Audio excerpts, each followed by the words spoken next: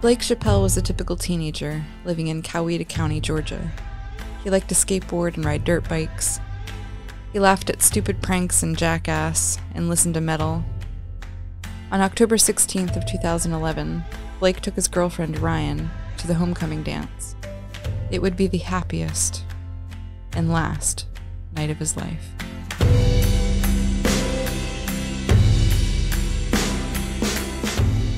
From Crawlspace Media, I'm Jennifer Amell. We're breaking a little bit with our usual format to bring you the story of Blake Chappell's mysterious and untimely death. This is the first of 2 parts.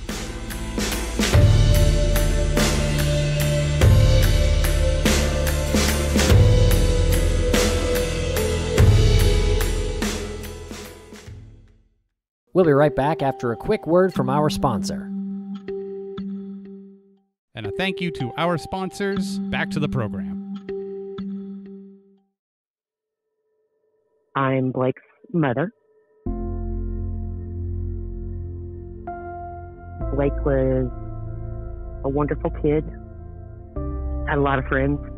Great smile. You know, it's usually seems to be those people that have so much to offer, sometimes that are their lives cut short, you know, for no good reason. Melissa shared with me a piece of paper, scrawled over in Blake's messy teenage boy handwriting. At the top it spelled bucket list in bubble letters and listed over 100 goals for his life.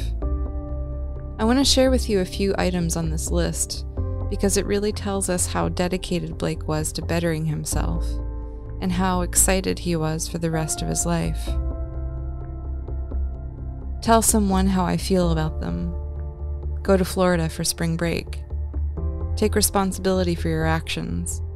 Don't get angry so easily. Let something go. Get closer to your brother. Buy a pack of cigarettes legally.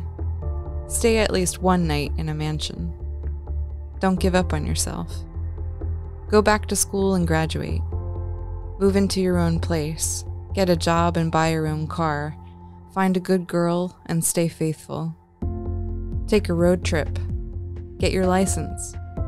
Help out mom more. Have a son or a daughter. Don't give up on yourself.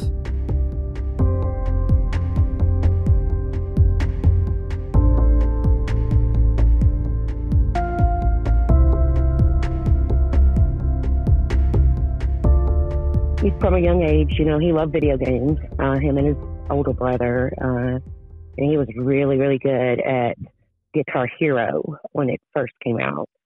You know, I bought him all the drum sets and the guitars and all the things that would hook up through the game, and they spent a lot of time playing, you know, Guitar Hero. He loved to ride a skateboard. He was really into that. He loved being outside, period. Loved fishing. We had a pond on our property, the last place that we moved to. It was a 70-acre piece of land. And when I found this particular property, I knew that it was going to be perfect for him because he also had 2 dirt bikes that he loved to ride. So he spent that last summer riding his dirt bikes and fishing in the pond, and started school at East Coweta High in Coweta County that fall and met his girlfriend then. He was just so happy, so happy, you know, at that point in his life. I don't know why, I apologize. I'm getting very anxious for some reason. I don't know why. I got to calm down here. I try to just kind of put it on autopilot lately, and I apologize.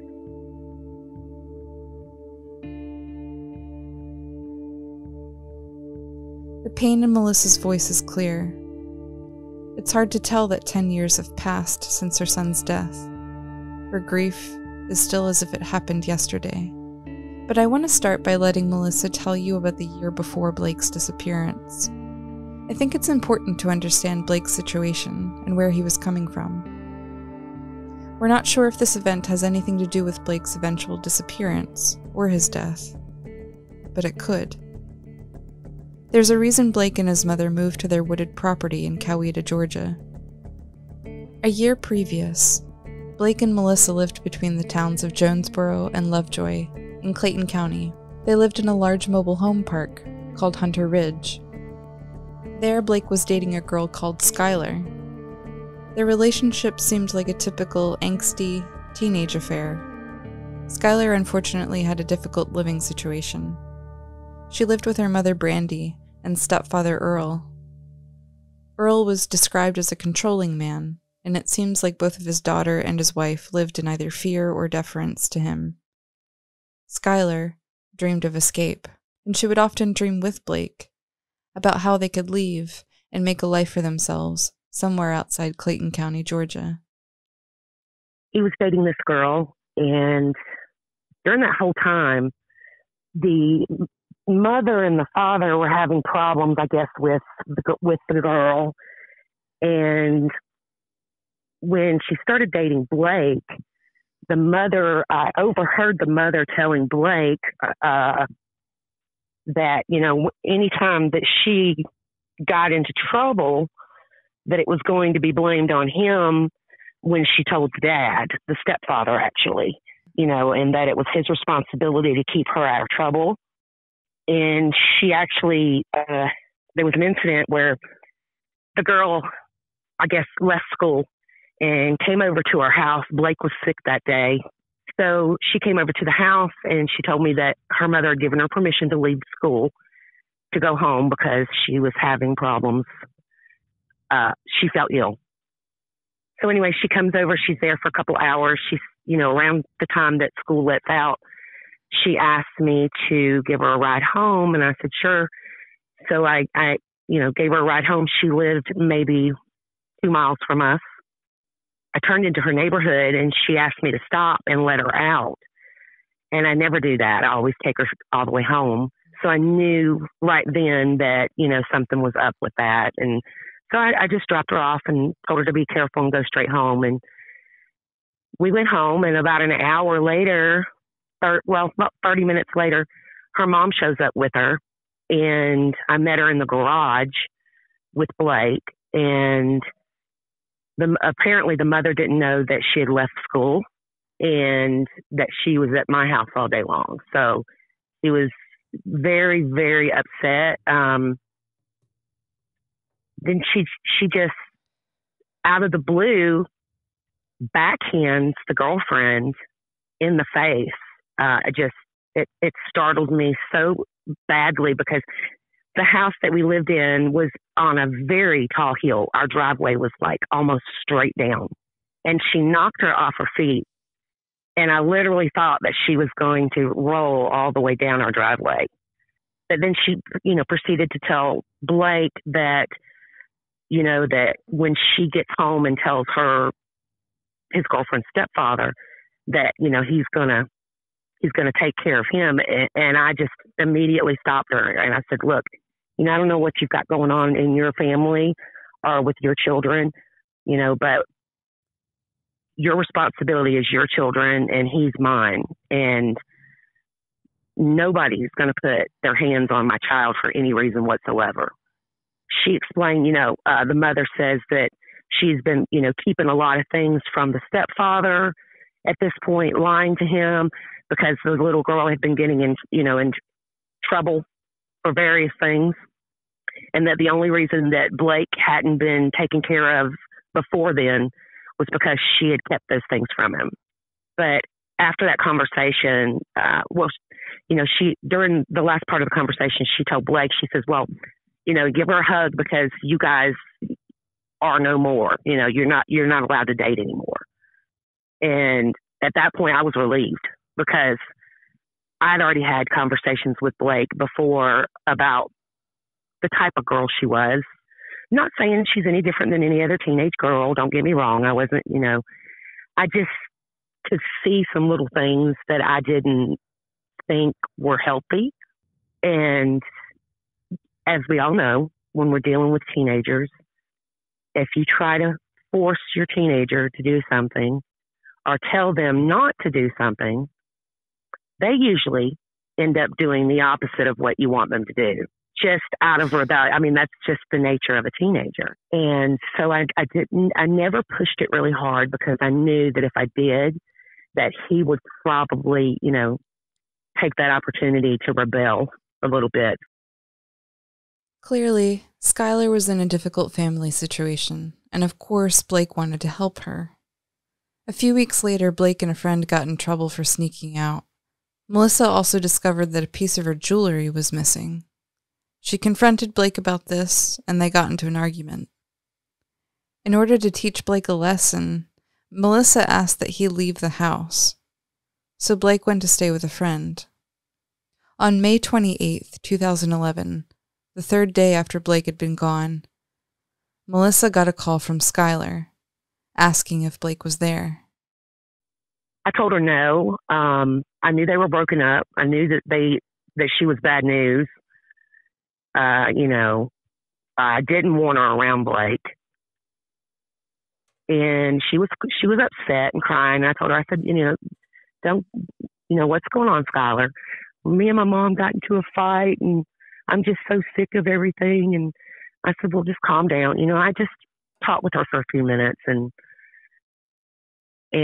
she hung up. And I guess about 30 minutes had passed. I'd actually told her, because she kept pressing me about where he was, and I told her that she was at a different friend's in the same neighborhood, because I didn't want her, around Blake. I knew deep down inside, I had this gut feeling that there was going to be some trouble. About 30 minutes after Skylar's call, I get a call from Brandy, her mother. She said, do you know where Skylar is? And I said, no. She said, I said, she called me about 30 minutes ago and asked if Blake was here. And, I told her no. And she goes, well, I just got home from the store, and her and I had gotten into an argument earlier. And she had taken, I guess, some red lipstick and wrote across the TV screen in the living room, "I hate you, bitch," and left this little note that basically says what most teenagers say to their parents when they're upset and run away. So she leaves, and her house is about 2 miles from Hunter Ridge, and we're kind of like in a triangle from where we live to where she lives to Hunter Ridge. The mother says, well, she's not here. Where's Blake? And I told her exactly where Blake was. I said, Blake's not with her. Apparently, Blake had left, got on his bike, went looking for Skylar in the neighborhood.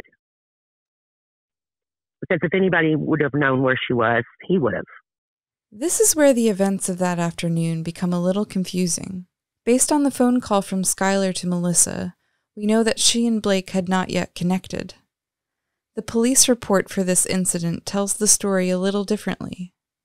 From the police statement, it seems Blake did find Skylar that afternoon, and they were hiding out together in a wooded area in Hunter Ridge, trying to avoid being found by Skylar's parents. This will become an important distinction because the police will later use this against Blake in criminal charges. Melissa tells a slightly different version of events, and we're not sure what exactly transpired. Well, at sometime at this point, Brandy, the mother, had already called the stepfather. About this time, the friend that he went to, that he had been staying with for 2 days, calls me, and I'm at home. I have no cell phone either. I just have a home phone with call waiting. The friend calls me and says, Blake went to look for Skylar on his bike, and Earl is going through the neighborhood with 2 other guys, showing kids a gun and telling them if they see Blake to tell him he's got something for him. And I start to panic. Well, at the point that I guess Josh was calling me on the phone, my call waiting kicks in, and it's Brandy, and she's laughing. She's saying, well, I called Earl and I told him, what Skylar did, and he's out here now looking for Blake. And I just lost it. I told her, I said, if he puts a hand on my son, I promise you he will go to jail. And she thinks it's funny. She's just laughing. And I've already been told by Josh on the other line that he's showing a gun to other people looking for my son. So this goes on back and forth, back and forth. She hangs up. She calls me from Skylar's phone. She hangs up. She calls me from her phone. She hangs up. And it's the kid calling me back. He's screaming. Earl spotted Blake, and he's got Skylar on the back on his bike. Blake had pegs on his bike, so she's standing on the pegs on the back wheel, and he's riding the bike, taking her across a soccer field to one of his other friends' house. And the back of her house faces the soccer field. And at some point, he was seen by Earl and the two guys that he had brought. And they chased him down, knocked him off his bike, beat him pretty badly. They grabbed Skylar and threw her in the trunk of the car and left. Blake's friend who was with him that day called 911. The responding officer goes to meet Blake and calls Melissa back. He explains to me what had happened and tells me that, he has Blake there with him, and then puts Blake on the phone. Blake's, he's telling me, I'm okay, Mom, I'm okay. But I could tell that he wasn't. I was really upset, and I told him, I said, honey, we're going to come pick you up. Once Blake is back at his mother's, Melissa took stock of what damage had been done to her son. I could tell he had really been through something kind of, traumatic. And he was crying. He was upset. I was crying. I was upset. I'm trying to clean the blood off of him everywhere. I don't know if his nose was broken or not, but the ambulance had responded, and they checked him out, and the officer told me that they said that he was okay. When Blake got home, he explained to me that they checked him out, and I was questioning him. Well, what did they say? Well, they said I had a pretty bad concussion, and I said, what? And he's like, yeah, Mom, but I didn't want to go to the hospital because I didn't want for you to have a bill that you had to pay that you weren't responsible for. It just broke my heart.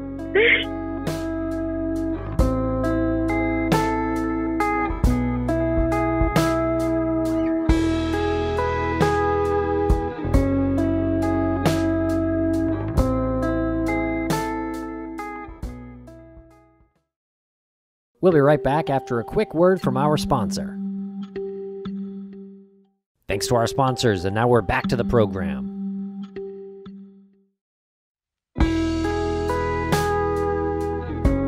According to the police report, the story Clayton County received was wildly different than what Blake and his friends told Melissa. Despite having a statement from Blake himself and a statement from his friend corroborating Blake's version of the events, the police seemed to side with Earl's account of that day. Earl told them that Skylar left a message saying she was running off with Blake to Tennessee, so he went out looking for the pair. Earl denied both having a gun or showing a gun to kids in the neighborhood. He explained that he was a convicted felon and that even possessing a firearm could land him back in jail. He also denied attacking Blake. He said he grabbed Skylar and put her in the back seat of his car, not the trunk. Later, when interviewed by police, Skylar backed up her stepfather's story, though it's hard to imagine a vulnerable young girl who was possibly being abused by her stepfather saying anything that might get him in trouble with the law. According to Melissa, there were a couple of incidents of Earl trying to steer the narrative. So the next day I get a call from the friend, Josh, telling me that Earl is back in the neighborhood going up to all these kids and threatening them that if any of them say anything about what happened, that he was coming, that there would be repercussions of some sort. I don't know the exact words he used. I wasn't there, but so Sunday morning, I receive a call, and on my caller ID, which pops up on my TV screen, because we have phone and internet and everything through our cable company. So the caller ID gives you the ID of the person calling on the TV screen. And it said Clayton County Sheriff's Department.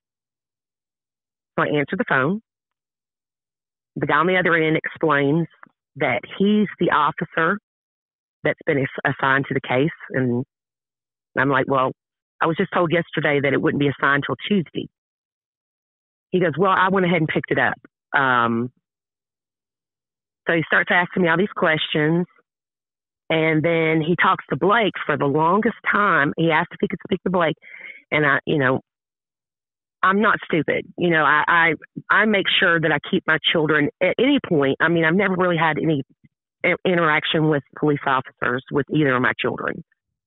So Blake hands me back the phone, and I speak with him a little bit more. And I said, oh, and by the way, before you go, apparently this Earl Jones has returned to Hunter Ridge and was approaching, all these kids that saw what happened and, threatening them that if they said anything, he goes, and the guy on the phone goes, now, why would he do that? And I said, I really don't know. Why don't you tell me? And at that point, I felt really uneasy.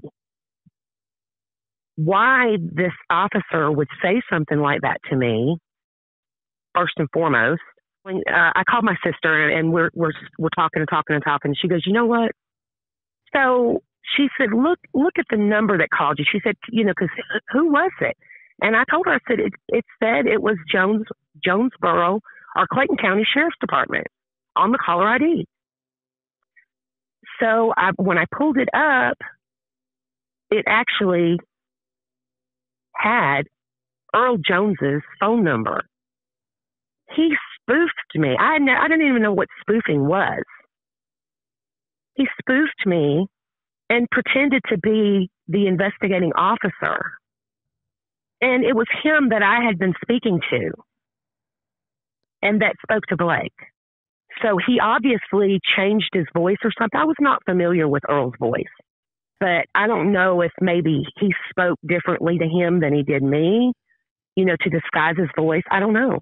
But Blake had no clue. So 2 weeks goes by, and it said Jonesboro Police Department. The guy on the other end says, hello, my name is, and he says, I'm the investigator assigned to Blake's case. He says, sorry it took me so long. They assigned me the case on Tuesday. So I explained everything that had happened and that I was pressing charges. So I called the police department. I verified the guy's name and his position. Now, at that point, when I spoke to him, because I didn't know if this was really the officer or not from the previous prank, I didn't tell him that Earl Jones had called me pretending to be him at that point, because I wanted to make sure that this guy was actually an officer. He calls me up. He says, Miss Becker, did you bring Blake down? I've got a couple more questions I want to ask him so we can get this case, moving. And, or actually, I think he said to get this case closed. Thinking to myself, why did he use the word closed when I'm pressing charges? Why would you be closing a case? I don't know. Like I said, I didn't have that much experience with police officers at that point, or the lingo, or, the way things work when you go to court, or, or you're arrested or anything like that. So I took Blake down to the sheriff's department. He said, meet me at the sheriff's department. So we got there about 30 minutes early. I picked Blake up from school. He comes in the front door. First time I'd ever seen him. Comes over, introduces himself, shakes my hand, shakes Blake's hand. Says, hey, so you ready to go upstairs? And Blake and I had already discussed, that I was going to go with him, for the questioning, if he, whatever questions, because I had some things that I needed to tell him. Blake says, yep. And he stood up, and I stood up, and he goes, no, he's the only one that's going to go. And I said, no. I said, I'm going to go with him. No, Blake said, no, my mom's going to come with us. And he said, no. He goes, how old are you? And Blake says, 17. He goes, no, you're old enough to go up by yourself. And I looked at him, I said, well, he wants me to come with him, and I want to, go with him. He goes, no, matter of fact, and he walks over to the desk, and he says, now, come on. He said, you're old enough to go up there by yourself. Let's just get this taken care of. So Blake goes upstairs, and he's gone for like 3.5 hours.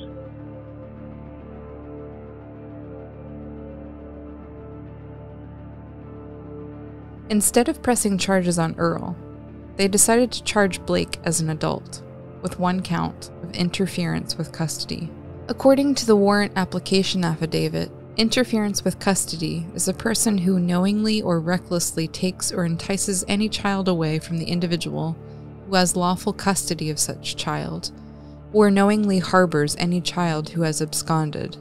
The warrant reads, quote, accused assisted Skylar with absconding from her parents when he met her in the woods at Hunter Ridge Mobile Home Park, after she left a note at her home saying she was running away.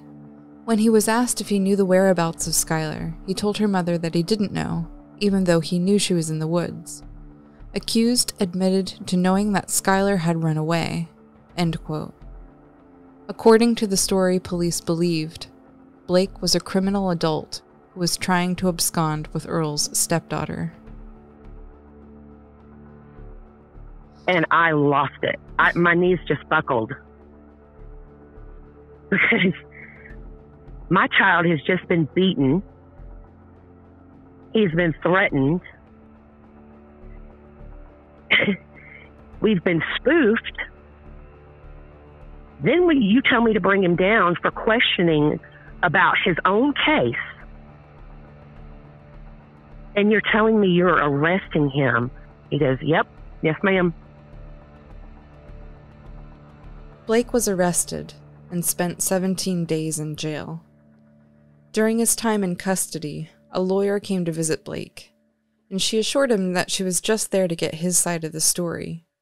At the time, Blake thought this woman was his defense lawyer, but she actually worked for the prosecution. It was either not made apparent to him or he didn't quite understand, but Blake essentially incriminated himself to the prosecution. Melissa was livid. What followed was an extremely emotional time for Blake and his mom. I went and visited him every day that I could, that they allowed me to. They released Blake. And that was right when it was getting dark, about 7. And at that point, I just lost it because they had done everything they could to take away my rights and my voice from my child. He was not an adult. He was a child.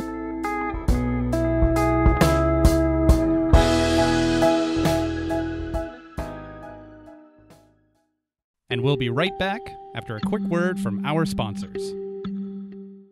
And a thank you to our sponsors. Back to the program.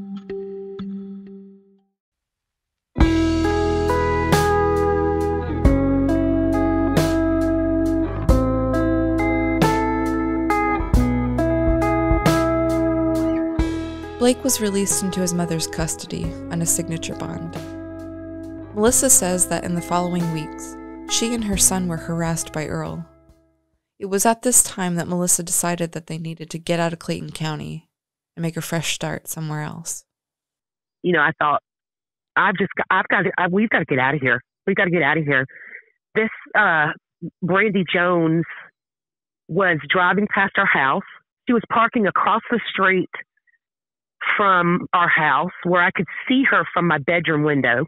But I had just suddenly made up my mind that we had to get out of there. So I started looking, and I found this 70-acre place in Coweta County in Sonoya, and met with the guy. It was really a horrible little cabin-like thing, but the property was absolutely beautiful, and I was desperate, and so I took it. You have Coweta County, then you have Fayette County, and then you have on the other side of Fayette, Clayton County, which is, I don't know, about a 30, 40-minute drive from where we were living to where we moved to. I knew that it was probably going to be Blake's favorite place in the world because it had the pond and it had plenty of room for him to ride his dirt bikes. That was going to be a great way for us to reconnect. You know, I think in his mind, he really thought of it as getting away from just bad news. He was loyal to his friends, but some of them weren't, you know, some of these kids got in trouble a lot, you know, and he was just friends with everyone. You know, I mean, it didn't matter what your race, what your sex, what your, you know, how much money your parents made, or, you know, it didn't matter to him. And he always wanted to help someone. You know, he would bring home stray animals because he knew I was an animal lover.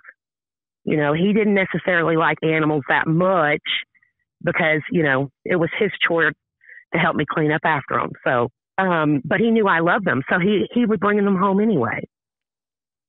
You know, and he'd bring home what I called stray kids. You know, they got locked out of their house or their parents aren't home. They're gone for a week or a weekend and they're hungry or, you know, whatever. He would bring these kids home and we would give them a place to sleep and something to eat and, you know, and he always wanted to make somebody else comfortable.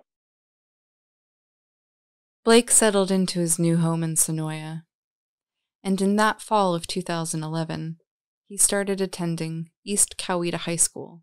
Being a pretty outgoing kid, he quickly made friends. Among them was a boy named Austin, and Blake also met a girl called Ryan, and fell in love for the first time. His new girlfriend, super sweet, they got along great. He was like totally head over heels for this girl. And so they started dating. Her mom would bring her over. I cooked dinner. I guess he'd been in school for about a month.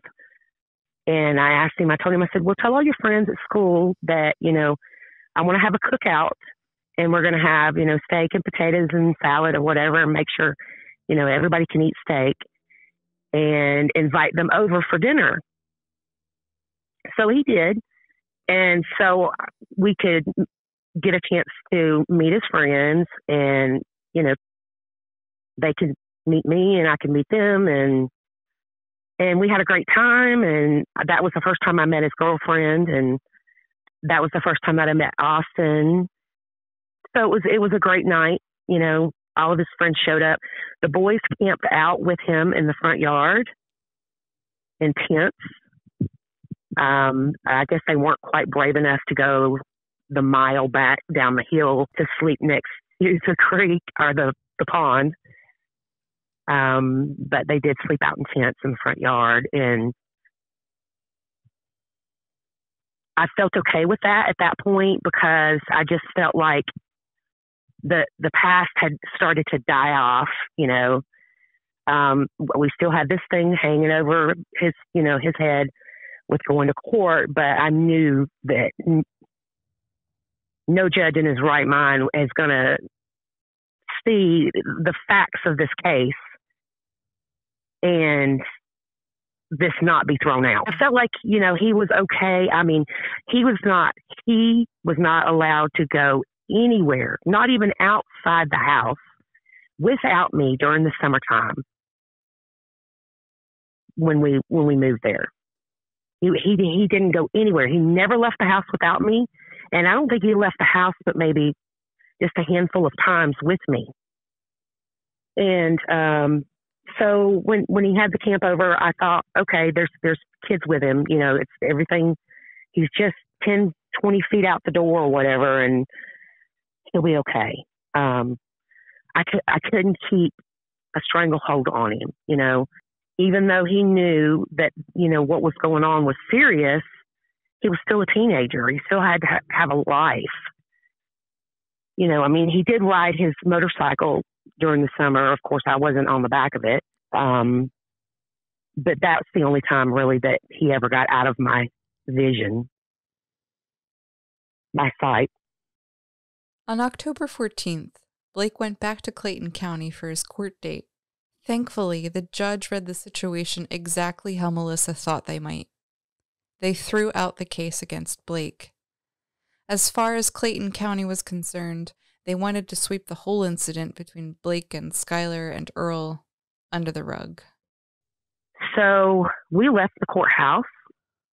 Blake's telling everybody, you know, on his social media that he's going to homecoming dance that next day. And Blake had also made a comment on his social media. He'd made a derogatory comment about Earl, saying that Earl hits like a little bitch. Which, you know, I mean, obviously I understand that it probably embarrassed him in front of his friends, you know, to be attacked like that. But then, you know, I mean, not only that, you know, it was his way of, I don't know, I guess trying to get a hit back. So this was his only outlet to make, you know, some derogatory or to get some type of hit in, I guess. I got very mad, you know, upset with him about him I didn't want him to make things worse for himself. Blake posted this comment just a day before the homecoming dance, which was the night Blake disappeared. Melissa worried that Earl might have seen it, so she remembers sitting down next to Blake and saying something that would come to haunt her. And I grabbed his leg and I told him, I said, and I don't even know why I said this, but I told him, I said, I can't live without you. I said, you need to quit doing this stupid shit. You know, I didn't do it. I know, honey, I'm not talking about this. I'm talking about, you know, the little things that make us argue. I said, you're a good kid. I said, but just, you're going to be at the wrong place at the wrong time and something's going to happen. And I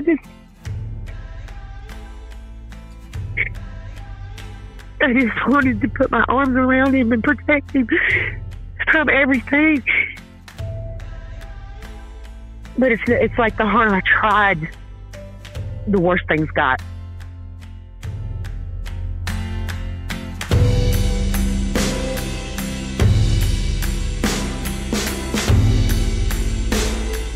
If you have any information on the death of Blake Chappell, please contact the Noonan Police at 770-254-2350.